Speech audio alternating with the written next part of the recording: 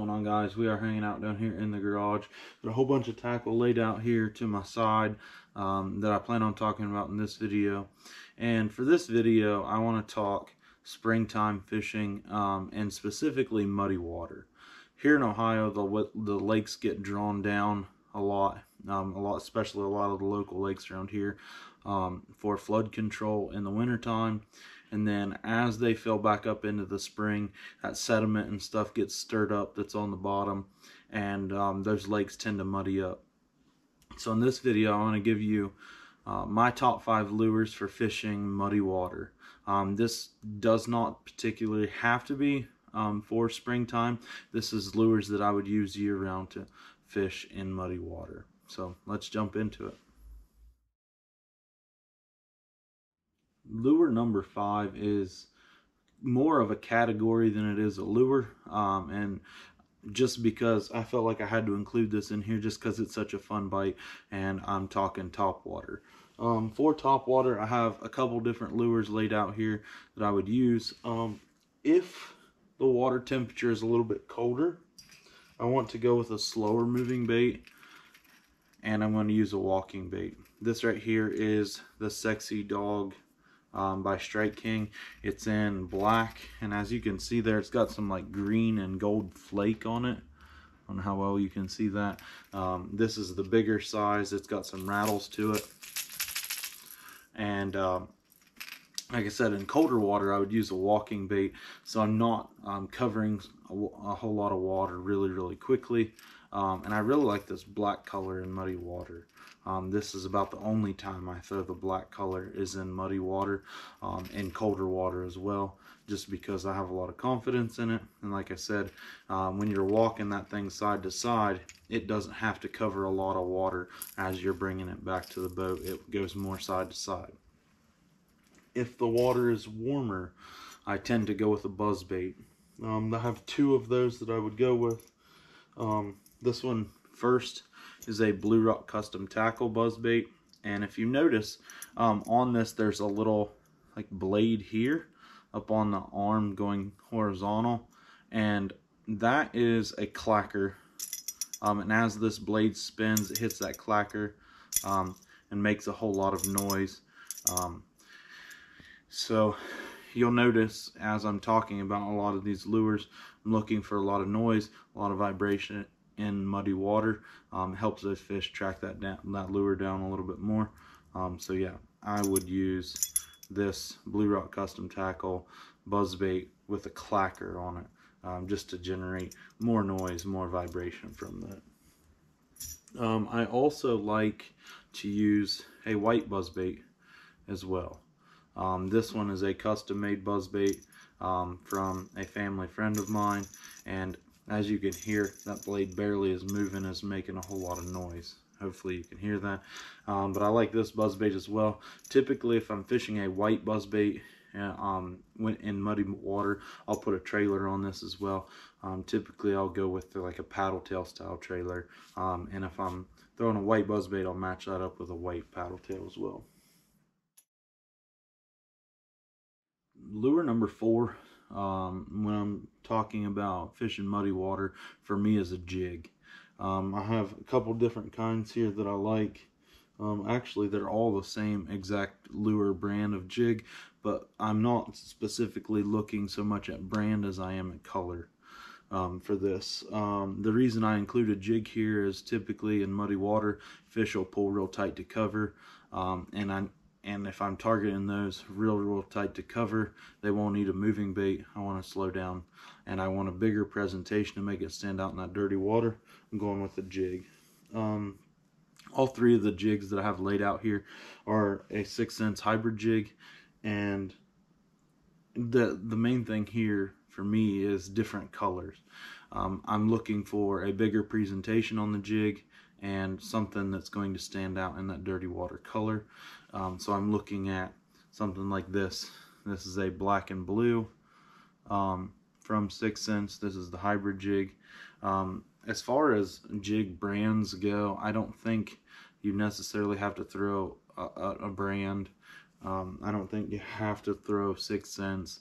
I'm looking mainly, like I said, at color, 3 colors, and I feel like you could fish these in whatever jig brand that you like. Some brands that I like is Dirty Jigs, Bluerock Custom Tackle, 6 Sense, and Strike King as well. And I also make my own jigs as well. But this one, black and blue, the trailer that I have on that is a 6 Sense stroker crawl in black and blue. I'm going to talk a little bit more about trailers for jigs here in a second.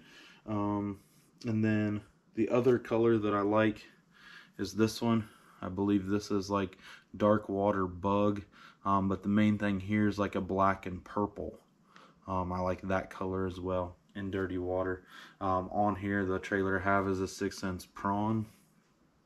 And then my favorite color in muddy water is actually a black and red.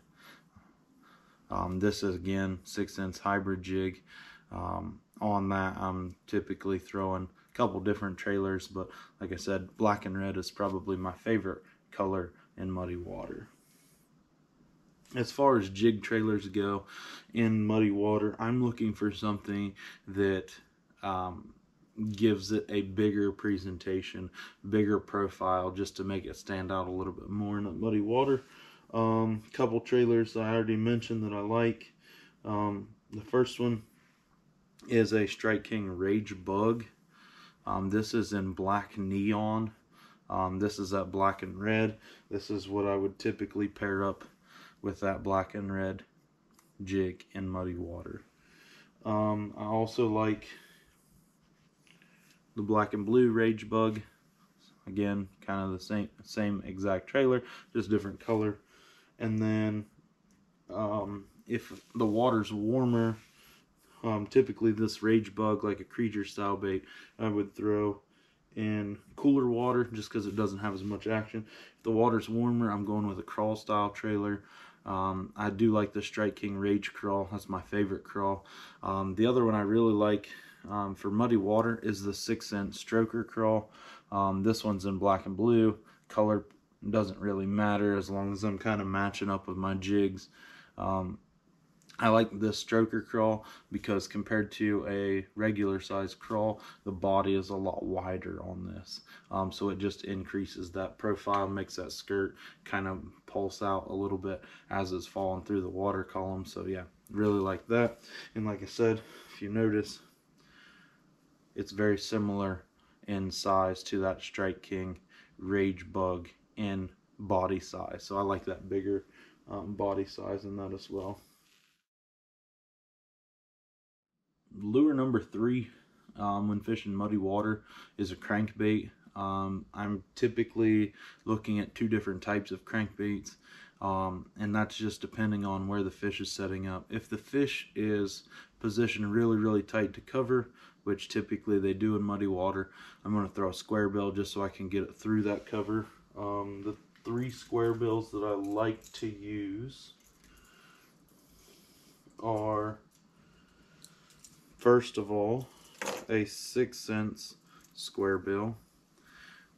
This one is black and blue, and typically, you know, you don't typically see a lot of people throwing a black and blue square bill, but this one stands out in that water column. I fished water that's like straight up chocolate milk, banging this thing off trees, and you would be surprised at the bites you can get. The other thing about this square bill, it has some rattles to it. It's not like an overwhelming rattle, but it doesn't need that overwhelming rattle because of the color. The other square bill that I like to throw is a Strike King KVD 1.5. Obviously chartreuse black back. It's a great color. This one is silent. I actually prefer the hard knock version, but you can go with the silent as well. That chartreuse stands out in muddy water. And then the other one I like is this one. This is the chartreuse sexy shad. This one is the hard knock version. If I'm going with a square bill that's a little more natural, I want that hard knock in the rattles to allow those fish to find that thing and track it down.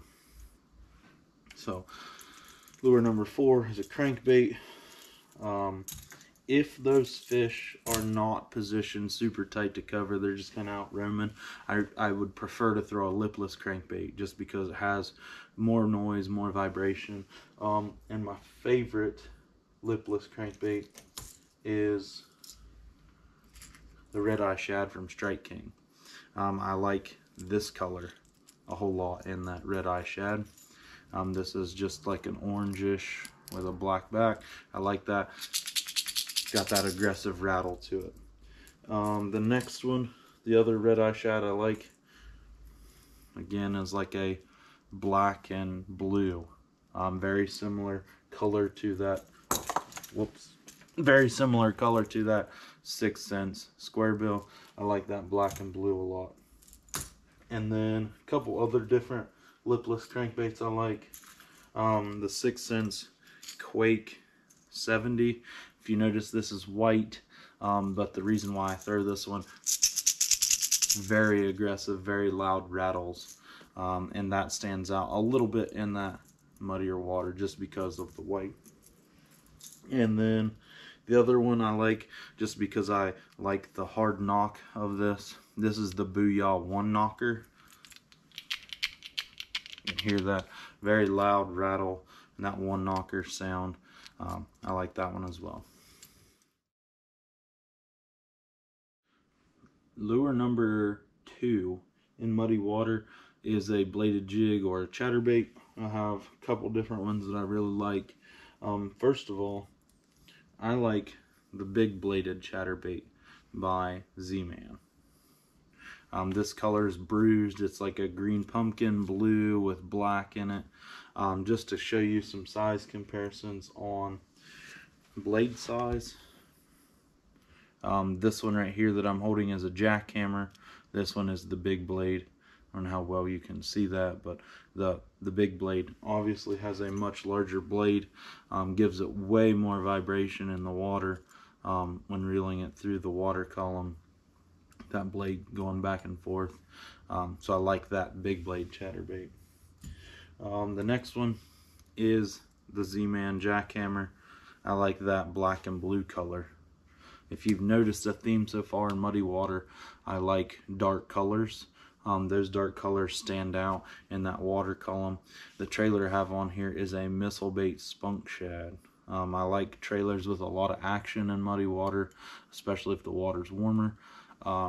If I'm using, let's say, more of a natural presentation, I like to go with trailers that have a ton of action, just to add even more vibration, more movement of the water. Although this isn't like supernatural, obviously, it's chartreuse and white. The trailer that I have here is a big bite bait kamikaze swim on. That trailer color is pearl. As you're reeling this thing, these two tails are back there kicking. They have a ton of action.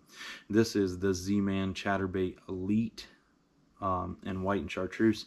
The thing to mention with this is it has a gold blade. I like that gold blade in muddy water. It just stands out a little bit better, I feel like. It doesn't affect the action obviously at all, it's just the color of the blade, but I like that Z-Man Chatterbait Elite as well. For straight retrieving in muddy water, I actually like, or just straight retrieving a bladed jig at any time, I like a chatterbait that the blade is not connected directly to the head. I don't know how well you can see that, but there's a split ring in there. I released a video that showed the action of some of the trailers, and it was a deep dive chatterbait video. I'll put a link to that up in the corner. But in that, I talked about having a bladed jig on a straight retrieve that's not connected directly to the head. There's a split ring in there, and it gives it a lot of like hunting action, side to side action. And this is one that I make myself. Obviously, again, it's got like a black and blue skirt. The difference on this one, there's some chartreuse and some orange in the skirt. And also with chatterbaits, I like a fuller profile trailer. Again, this is the Yamamoto Seiko. So very similar to a baitfish profile, but sticks out. It's a little bit bigger here, makes that skirt pulse a little bit more on that chatterbait. So And lure number one for me in muddy water is a spinnerbait. I typically only throw about 1 or 2 colors. White and chartreuse. This is a Bluerock custom tackle spinnerbait, kicker color. It's white at the top of the skirt, chartreuse at the bottom. If you notice, the one thing I really like about this, it has a willow leaf blade, but that willow leaf blade is pretty big. I'm not exactly sure on the size on that, but I would say it's probably like a size 5. It does a great job of moving water. This is the lure that I caught my personal best on. It was a 7-pound, 4-ounce largemouth, and I caught it in muddy water. So really like this color in muddy water. Now, if the water is really muddy, like 0 visibility, I'll still throw that white and chartreuse, but I'll throw it with like a Colorado blade. This is a War Eagle spinnerbait. I've added a trailer hook on there. But again, it's the same color. It's the white and chartreuse. Just changed up the blade design. And I do like these War Eagle spinnerbaits a whole lot. Very high quality stuff. And like I said, I added a trailer hook on there as well. Trailer hook not necessary, especially if you're fishing around cover. In fact, I prefer not to have a trailer hook on my spinnerbaits. Like I mentioned earlier, the fish, they tend to pull closer to cover, and when you're fishing that trailer hook, and I'm fishing a spinnerbait around cover, that wire acts as like a weed guard, protects the hook. But if you have that trailer hook on down here below that, you're much more likely to get snagged up. So typically don't throw a trailer hook on here, but I have one on here. We're gonna go ahead and wrap the video up there, guys. As you saw, I talked about some of my favorite lures to throw in muddy water. A lot of those lures were darker in color, just because that tends to stand out in that muddy water a little bit more. But I also like to throw some of those more shad type colors, the whites, so chartreuses as well. I feel like those whites do stand out in that muddy water. But that darker stuff just gives a better silhouette. So that's why you see a lot of the stuff that I talked about here with darker colors. So like I said, we're going to go ahead and wrap the video up here, guys. If there's anything that you would change about my top 5, or anything that you prefer to throw in muddy water, please leave a comment down below. Obviously, I'm always trying to learn, but these are the things that I've had success on in muddy water. So we're going to wrap up here, guys. Make sure you like the video, comment down below, and subscribe. Thanks for watching.